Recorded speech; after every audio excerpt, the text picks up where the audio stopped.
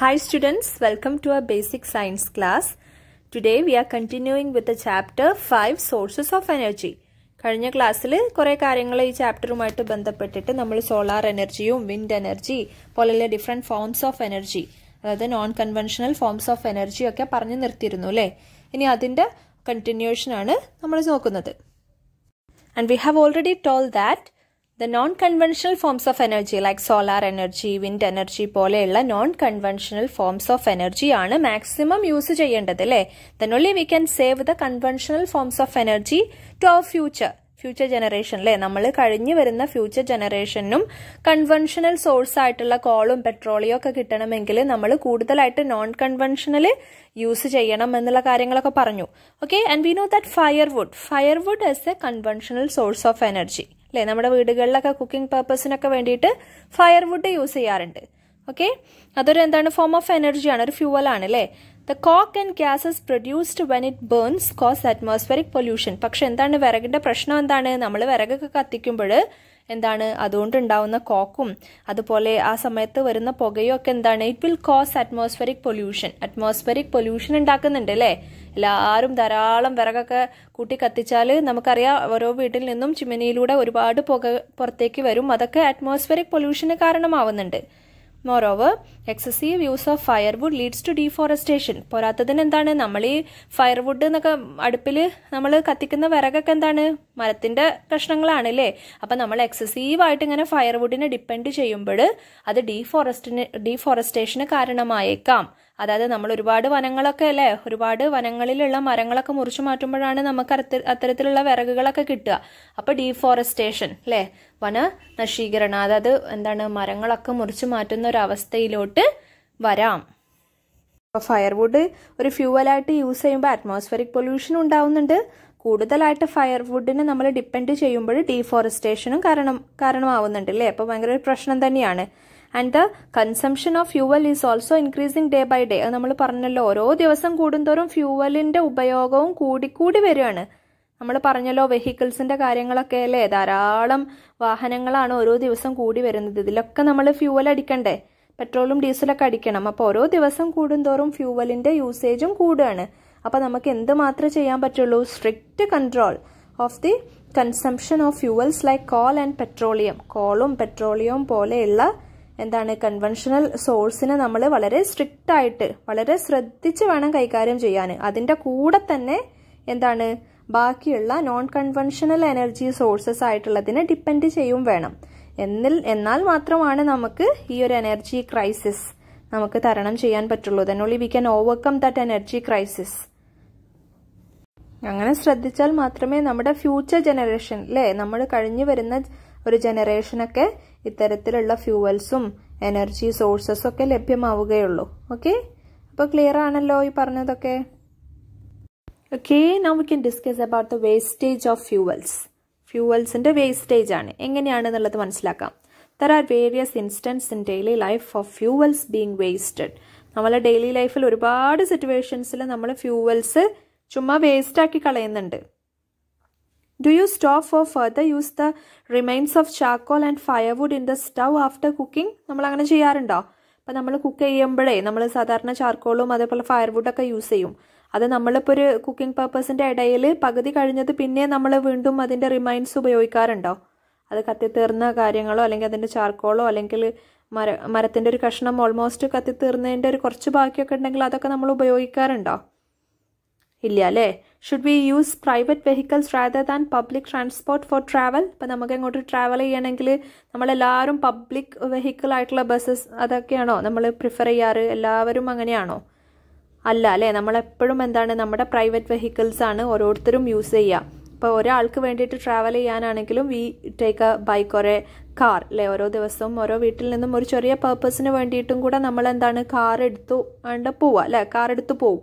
അപ്പോൾ ഒരാൾക്ക് ട്രാവൽ ചെയ്യാൻ വേണമെങ്കിലും നമ്മൾ ഫ്യൂവൽ അടിക്കണം. മറിച്ച് ആ ഒരു റോഡിലൂടെ തന്നെ ചിലപ്പോൾ ബസ് സർവീസ് ഉണ്ടായിരിക്കാം, പക്ഷെ നമ്മൾ അത് പൊതുവെ ഇപ്പം ഡിപ്പെൻഡ് ചെയ്യാറില്ല. നമ്മുടെ കൺവീനിയൻസിന് വേണ്ടിയിട്ട്, നമ്മുടെ ഡെയിലി ഒരു കൺവീനിയൻസിന് വേണ്ടിയിട്ട് we all are preferring our private vehicles instead of public transport. അപ്പോൾ പബ്ലിക് ട്രാൻസ്പോർട്ടിന്റെ കേസ് ആണെങ്കിൽ എന്താണ് അതിൽ ഫ്യൂവൽ അടിച്ചാൽ എത്ര പേര് യാത്ര ചെയ്യാം അല്ലേ. ആ ഒരു റൂട്ടിലൂടെ പോകുന്ന ഒരു ബസ്സാണെങ്കിൽ ഒരുപാട് പേർക്ക് കയറി ഇറങ്ങാം.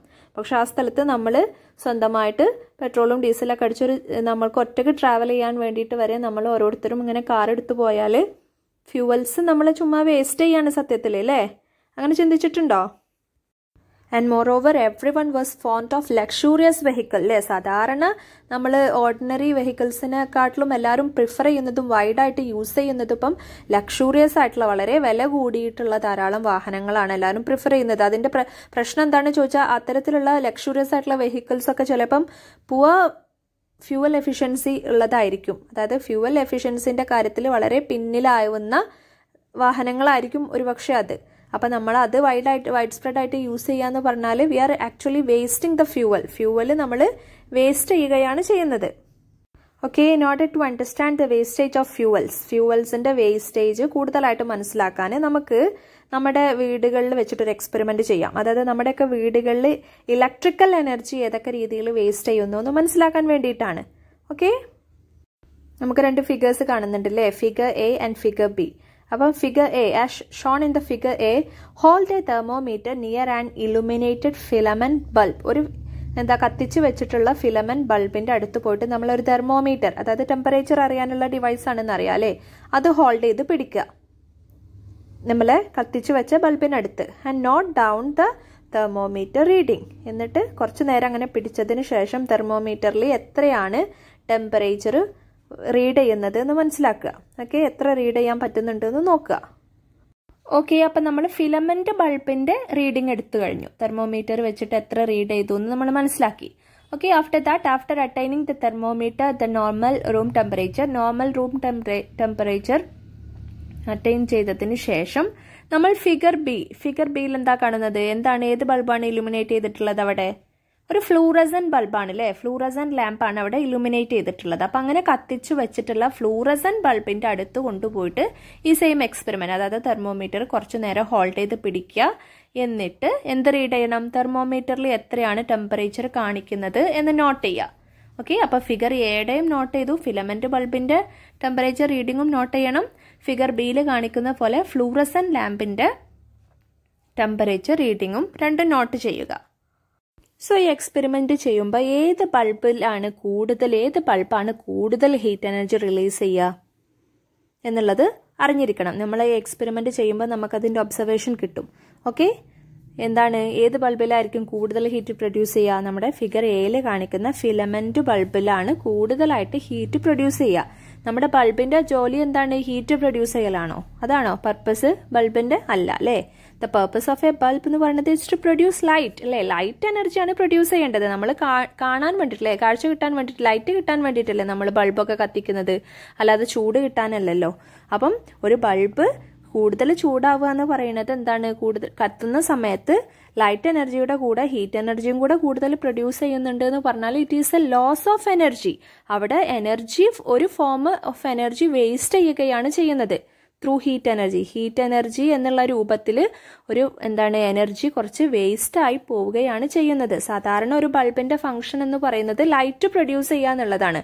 അപ്പോൾ ആ ലൈറ്റ് പ്രൊഡക്ഷന്റെ കൂടെ കുറച്ചൊക്കെ ഹീറ്റ് ഓക്കെയാണ്, പക്ഷെ ഒരുപാട് ഹീറ്റ് അതിലൂടെ നഷ്ടമാവുന്നുണ്ടെങ്കിൽ ആ ഒരു ബൾബിലൂടെ നമുക്ക് ഫ്യൂവൽ വേസ്റ്റേജ് ആണ് ആക്ച്വലി ഉണ്ടാവുന്നത്. അപ്പോൾ ഫ്യൂവൽ എഫിഷ്യന്റ് ആയിട്ടുള്ള ബൾബ് ഏതാണ്? ഫ്ലൂറസൻ ലാമ്പാണ് അല്ലേ? And Y is it called fuel efficient? നമ്മൾ ഫ്ലൂറസൻ ലാമ്പിന് ഫ്യൂവൽ എഫിഷ്യന്റ് ആണെന്ന് പറയാൻ കാരണം നമുക്കറിയാം ബൾബിന്റെ പർപ്പസ് എന്ന് പറയുന്നത് ലൈറ്റ് എനർജി പ്രൊഡ്യൂസ് ചെയ്യുക എന്നുള്ളതാണ്. അപ്പോൾ ഫ്ലൂറസൻ ലാമ്പിൽ മേജർ പാർട്ട് എനർജിയും ലൈറ്റ് എനർജി ആയിട്ടാണ് പ്രൊഡ്യൂസ് ചെയ്യുന്നത്. വളരെ കുറച്ച് ഹീറ്റ് എനർജി മാത്രമേ പ്രൊഡ്യൂസ് ചെയ്യുന്നുള്ളൂ. അപ്പോൾ അവിടെ വേസ്റ്റേജ് ഇല്ല. അതുകൊണ്ടാണ് ഫ്യൂവൽ എഫിഷ്യന്റ് എന്ന് പറയുന്നത്. And why this filament bulb is not called as fuel efficient? Fuel efficient അല്ല എന്ന് പറയാൻ കാരണം ഫിലമെന്റ് ബൾബ് കത്തിക്കുമ്പോൾ ലൈറ്റിന്റെ കൂടെ തന്നെ ഹീറ്റ് എനർജിയും ഒരുപാട് പ്രൊഡ്യൂസ് ചെയ്യുന്നുണ്ട്. നമുക്ക് ലൈറ്റ് കത്തിക്കുമ്പോൾ, നമുക്ക് ലൈറ്റ് അല്ലെങ്കിൽ ബൾബ് കത്തിക്കുന്നത് എന്തിനു വേണ്ടിയിട്ടാണ്? ലൈറ്റ് എനർജിക്ക് വേണ്ടിയിട്ടാണ് അല്ലേ? ഹീറ്റ് എനർജി നമുക്ക് ആവശ്യമില്ല, പക്ഷെ അതിന്റെ കൂടെ ഒരുപാട് ഹീറ്റ് എനർജി പ്രൊഡ്യൂസ് ചെയ്യുന്നുണ്ട് എന്ന് പറഞ്ഞാൽ നമുക്ക് വേസ്റ്റേജ് ആണ് അവിടെ ഉണ്ടാവുന്നത്. ഫ്യൂവൽ വേസ്റ്റേജ് ആണ് ആക്ച്വലി ഒക്കർ ചെയ്യുന്നത്. അപ്പം നമ്മൾ എപ്പോഴും പ്രിഫർ ചെയ്യേണ്ടത് fluorescent ബൾബാണ് instead of filament bulb. നമ്മുടെ വീടുകളിലൊക്കെ മാക്സിമം ഫ്ലൂറസൻ ബൾബാണ് നമ്മൾ യൂസ് ചെയ്യേണ്ടത്. ക്ലിയർ ആയോ? ഓക്കെ, അപ്പം അതിൻ്റെ ഒരു എക്സ്പ്ലനേഷൻ നമുക്ക് എങ്ങനെ പറയാം? Filament bulb requires more electricity to work. കൂടുതൽ വർക്ക് ചെയ്യാൻ കൂടുതൽ ഇലക്ട്രിസിറ്റി വേണം. ബട്ട് CFL ലാമ്പ് എന്ന് പറഞ്ഞാൽ കോമ്പാക്ട് ഫ്ലൂറസെന്റ് ലാമ്പ്, നമ്മൾ പറഞ്ഞില്ലേ സെക്കൻഡ് ഫിഗറിൽ കണ്ട ഫ്ലൂറസെന്റ് ലാമ്പ്, അതാണ് CFL. അതിനോ it giving the same amount of light requires less electricity. പക്ഷേ ഫ്ലൂറസെന്റ് ലാമ്പ് അതേ അളവിൽ നമുക്ക് ഒരു ലൈറ്റ് എനർജി ഒക്കെ തരുമ്പോൾ കുറച്ച് കറണ്ട് മാത്രമേ യൂസ് ചെയ്യുന്നുള്ളൂ. മറിച്ച് ഫിലമെന്റ് ബൾബിനാവുമ്പോൾ അത് വർക്ക് ചെയ്യണമെങ്കിൽ കൂടുതൽ ഇലക്ട്രിസിറ്റി വേണം. Hence CFL is better to save energy. നമുക്ക് എനർജി സേവ് ചെയ്യാൻ ഏറ്റവും ബെസ്റ്റ് ഫ്ലൂറസെന്റ് ലാമ്പാണ് അല്ലെങ്കിൽ CFL ലാമ്പാണ്. കാരണം കുറച്ച് കറണ്ട് മതി അത് വർക്ക് ചെയ്യാൻ. പക്ഷേ അതേ സമയം അതേ ലൈറ്റ് കിട്ടാൻ വേണ്ടിയിട്ട് നമ്മൾ ഫിലമെന്റ് ബൾബ് ഉപയോഗിക്കുമ്പോൾ കൂടുതൽ electricity വേണ്ടതായിട്ടുണ്ട്. LED lamps capable of saving greater amount of energy are now available in the market. അതുപോലെ തന്നെ എനർജി മാക്സിമം സേവ് ചെയ്യുന്നതാണ് LED ബൾബുകൾ.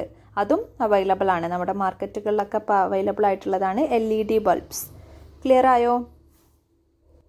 അപ്പോൾ ഇത്തരത്തിലുള്ള ഒരുപാട് കാര്യങ്ങൾ ശ്രദ്ധിച്ചാൽ we can save energy at home. നമ്മുടെ വീടുകളിൽ മാക്സിമം എനർജി സേവ് ചെയ്യാൻ നമുക്ക് പറ്റും. ഓക്കെ, ഇനി ഈ 2 ചിത്രങ്ങളൊന്ന് ശ്രദ്ധിച്ചേ. This is the fuel efficient firewood stove. നമ്മുടെ വീടുകളിലൊക്കെ ഫയർവുഡ് സ്റ്റവ് ഉണ്ടാവില്ലേ, അടുപ്പ്, വിറക് കത്തിക്കുന്ന അടുപ്പുണ്ടാവും. അപ്പോൾ ഇത്തരത്തിലുള്ള സ്റ്റവ് ആവുമ്പോൾ മാക്സിമം നമുക്ക് ഫ്യൂവൽ എഫിഷ്യൻസി കിട്ടും. അതായത് ഇതിൽ നമ്മൾ വിറകിട്ട് കത്തിക്കുമ്പോൾ കൂടുതൽ ഹീറ്റ് എനർജി, സാധാരണ നമ്മൾ പണ്ട് കാണുന്ന അടുപ്പിനെക്കാട്ടിലും കൂടുതൽ ഹീറ്റ് എനർജി നമുക്ക് ഇത്തരത്തിലുള്ള അടുപ്പിൽ നിന്നും കിട്ടും. Okay, and here you can see the biogas plant. നിങ്ങളുടെ വീടുകളിലൊക്കെ ഉണ്ടോ? ചിലരുടെ വീടുകളിലേക്കും ഉണ്ടാവില്ലേ ബയോഗ്യാസ് പ്ലാന്റ്. നമുക്ക് മാക്സിമം വേസ്റ്റേജ് ഒന്നും ഇല്ലാതെ നമുക്ക് എനർജി ഉണ്ടാക്കാൻ സേവ് ചെയ്യാനുള്ള ഒരു മെത്തേഡാണ് ബയോഗ്യാസ് പ്ലാന്റ്. കാരണം നമ്മൾ അതിലൊഴിക്കുന്നത് നമ്മുടെ വീടുകളിൽ നിന്നുള്ള ഡൊമസ്റ്റിക് വേസ്റ്റ് ഒക്കെയാണ് അല്ലേ. നമ്മുടെ വീടുകളിൽ കുക്കിങ്ങും ഇതൊക്കെ കാര്യങ്ങളൊക്കെ കഴിഞ്ഞിട്ടുണ്ടാവുന്ന ആ ഡൊമസ്റ്റിക് വേസ്റ്റ് ആണ് നമ്മൾ ഈ ബയോഗ്യാസ് പ്ലാന്റിലൊക്കെ കൊണ്ടുപോയി യൂസ് ചെയ്യുന്നത്. പക്ഷെ അതിൽ നിന്ന് നമുക്ക് കുക്കിംഗ് പർപ്പസിന് വേണ്ടിയിട്ടുള്ള ഗ്യാസ് ഉണ്ടാക്കാൻ പറ്റും അല്ലേ. നമ്മുടെ സാധാരണ LPG ഗ്യാസിന് പകരം ഈ ബയോഗ്യാസ് വെച്ചിട്ട് നമുക്ക് കുക്ക് ചെയ്യാൻ പറ്റും. ഓക്കെ, അപ്പോൾ അത് വലിയൊരു നല്ല കാര്യമല്ലേ. നമുക്ക് വേസ്റ്റ് കളയും ചെയ്യാം, അതുകൊണ്ട് ഒരു ഉപകാരവും കിട്ടും അല്ലേ. അപ്പോൾ അവിടെയൊക്കെ നമുക്ക് എനർജി സേവ് ചെയ്യാനുള്ള ഓരോ മെത്തേഡുകളാണ്. അപ്പോൾ ഈ ബയോഗ്യാസ് പ്ലാന്റിലൂടെയും ഫയർവുഡ് വളരെ എഫിഷ്യൻ്റ് ആയിട്ടുള്ള ഫയർവുഡ് സ്റ്റവിലൂടെയൊക്കെ നമുക്ക് എനർജി സോഴ്സിനെ കൺസേർവ് ചെയ്യാൻ പറ്റും. അപ്പോൾ നമുക്ക് എന്താ പറയാൻ പറ്റുക, നമ്മൾ ഈ ഫ്യൂവൽ വേസ്റ്റ് ചെയ്യാതെ യൂസ് ചെയ്യുന്നതോടുകൂടി നമ്മൾ എനർജി സോഴ്സിനെ കൺസേർവ് ചെയ്യുകയാണ് ചെയ്യുന്നത് അല്ലേ.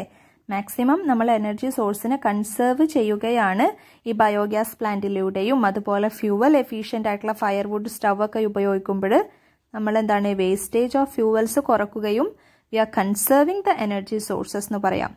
Okay, and what are the ways to control the consumption of electricity? നമ്മുടെ വീടുകളിൽ ഇലക്ട്രിസിറ്റിയുടെ കൺസംഷന് കുറയ്ക്കാൻ വേണ്ടിയിട്ട് നമുക്ക് എന്താണ് ചെയ്യാൻ പറ്റുക? അപ്പോൾ നമ്മൾ ഓൾറെഡി പറഞ്ഞല്ലോ, ബൾബിൻ്റെ കേസൊക്കെ ആണെങ്കിൽ മാക്സിമം യൂസ് ചെയ്യേണ്ടത് ഏത് ബൾബാണ്? ഫ്ലൂറസെന്റ് ലാമ്പാണ് അല്ലേ. Like that, what are the changes to B introduced in the devices and sources of energy four cooking? Cooking പർപ്പസിൽ നമുക്ക് മാക്സിമം എനർജി സേവ് ചെയ്യാൻ എന്തൊക്കെ ചേഞ്ചസ് വരുത്താം? നമ്മുടെ ഫയർവുഡ് സ്റ്റവ് നമ്മുടെ ഓർഡിനറി പഴയ സ്റ്റവിൽ നിന്നും ഇത്തരത്തിൽ നമ്മൾ ഫിഗറിൽ കാണിച്ച പോലെയുള്ള ഫ്യൂവൽ എഫിഷ്യൻ്റ് ആയിട്ടുള്ള ഫയർവുഡ് സ്റ്റവ് യൂസ് ചെയ്യാം. ക്ലിയർ ആണോ? അപ്പോൾ ഇത്തരത്തിലുള്ള ഓരോ മെഷേഴ്സിലൂടെ നമുക്ക് energy conservation സാധ്യമാക്കാം. Because conserving energy is equal to producing energy. അതൊരു സ്ലോഗനാണ്. നമ്മൾക്ക് എനർജി കൺസേർവ് ചെയ്യാന്ന് പറയുന്നത് എന്തിനു തുല്യമാണ്? എനർജി പ്രൊഡക്ഷന് തുല്യമാണ്. നമുക്ക് എനർജി പ്രൊഡ്യൂസ് ചെയ്യുന്നത് പോലെ തന്നെയാണ് ഉള്ള എനർജി കൺസേർവ് ചെയ്യുന്നതും. ഓക്കെ, അപ്പോൾ അതിനുള്ള മെഷേഴ്സ് എപ്പോഴും നമ്മൾ വീടുകളിൽ ശ്രദ്ധിക്കണം. അത്തരത്തിലുള്ള ഡിവൈസ് യൂസ് ചെയ്യണം, അത്തരത്തിലുള്ള എനർജി സോഴ്സസിന് ഡിപ്പെൻഡ് ചെയ്യണം. ക്ലിയർ ആയോ?